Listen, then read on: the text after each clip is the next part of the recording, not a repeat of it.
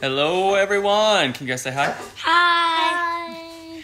We are already on day 10 of our 12-day adventure into discovering Easter. So once again, we are using the resurrection eggs to tell the story of Easter in a totally kid-friendly style. So if you have little ones there in the house, go ahead and grab them and have them come and join you.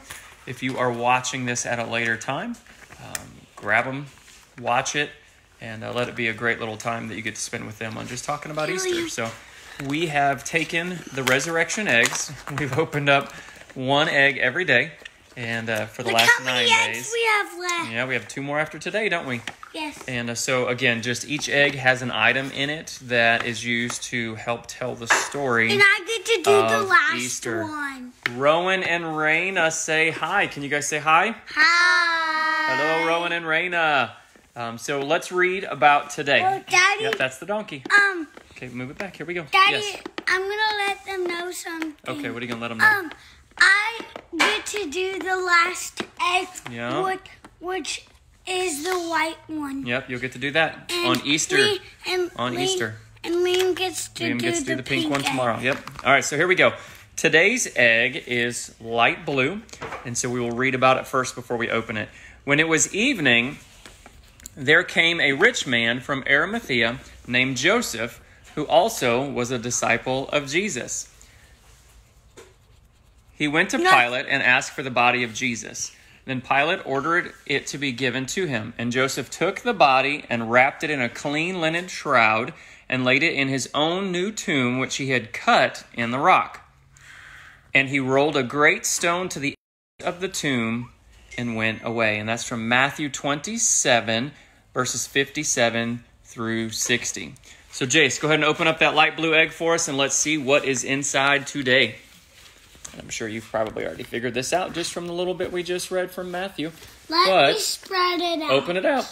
Let's see it. I did open it. Okay, let's see it. What is it? All right. Linen foil. Linen cloth. Linen cloth. Yep, that's the linen cloth, and that's representative of the shroud it that was in the Jesus' body was wrapped in order to be put inside the tomb. Yep, that's the donkey. It was in the light blue egg. In the light blue egg, you're right.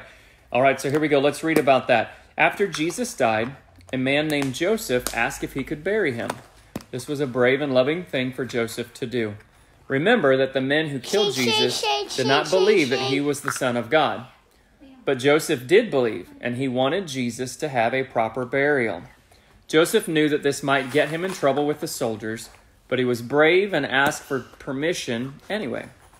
Joseph wrapped the body of Jesus in cloth and buried him in a tomb cut out of rock like a shallow cave. Joseph then went away sad because Jesus was dead, and he wondered what would happen next. So as we continue tomorrow, same time, we will learn what happened next. Of course, today being Good Friday, this is the day that Jesus was crucified. Hold on. And this is the day that they took him down. Joseph took him down. Hold on. And buried him in his tomb because they had to have that done before the Sabbath, which was Saturday. So, but we will learn more about that. Yes, Jace, go ahead. Today, we got to dye Easter eggs and hide them. Yep, we did, didn't we? And you got to do that with Nana, didn't you? And the donkey goes hee-haw. Yeah, and the donkey goes hee-haw. So, parents, just a reminder, tonight at 6 o'clock, we're going to do an online communion time together. And so I encourage you to get your juice, your bread, your crackers, and join us online again at 6 o'clock on Facebook. And we're just going to do a Good Friday, do some reading from some scriptures, and then we will take communion together. So join us for that if you can. If not, we'll see you tomorrow. We already opened. Yep, those are the ones we already opened. We'll see you Yes, tomorrow. But yes, we've opened up the donkey. We've opened up the 3 pieces of silver. We've opened up the praying hands that represented Jesus praying in the garden. We did the rooster, which is when Peter denied Jesus. We did the spear that the soldiers used to make sure that Jesus was indeed dead. They put the spear in his side. We did the 3 nails that they used to nail Jesus to the cross. Good job. We did the crown of thorns, which they pushed down onto his head when they were mocking him. And we also did the whip that they used when they scourged Jesus prior to mocking him And can I tell you this and part? crucifying him. And then today, today, we did this. The linen cloth, which was representative of what Joseph used to wrap Jesus' body when laying him in a tomb. So again, stay tuned tomorrow. We'll find out what happens next, just as Joseph wondered. I'm sure many of you are wondering as well. So join us tomorrow. Have the kiddos ready, and we'll see you then. Enjoy the rest of your day.